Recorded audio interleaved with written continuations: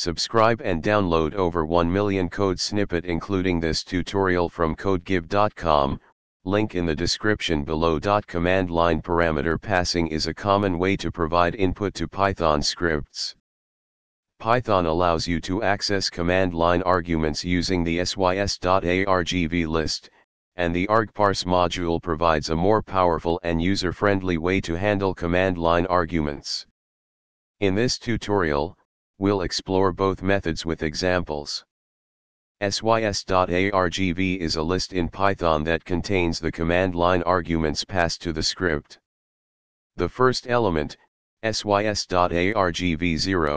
is the script name, and the subsequent elements are the arguments. To run this script with command line arguments. Output.